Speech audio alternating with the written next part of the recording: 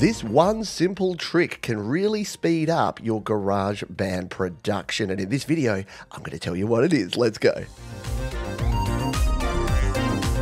Hi, my name is Pete. Welcome back to another GarageBand 5-minute tip. Let's dive in. So when you're building a song here in GarageBand iOS, you'll probably know that to add a new track, you need to come to the bottom here, hit the plus button, and then scroll through this carousel of instruments. Once you've found the instrument you want, you tap on it, and it adds a new track with that instrument. But there's a quicker and an easier way to do all that. And that is, instead of hitting the plus button or tapping on the carousel, if you tap and hold on the carousel, check it out. You've got immediate access to every different instrument here. It's a really quick and easy way to jump in and grab a new track here in GarageBand. So the next time you're working on a GarageBand project, each time you want to add a new track, resist the urge to hit the plus button, because once you get into the habit of tapping and holding and then dragging down here, you can quickly and easily add the tracks you need in no time at all. There you go. Perhaps the quickest GarageBand quick tip ever, but definitely something that you'll want to know about to speed up your GarageBand process. Check out the other videos in the description for a heap more tips,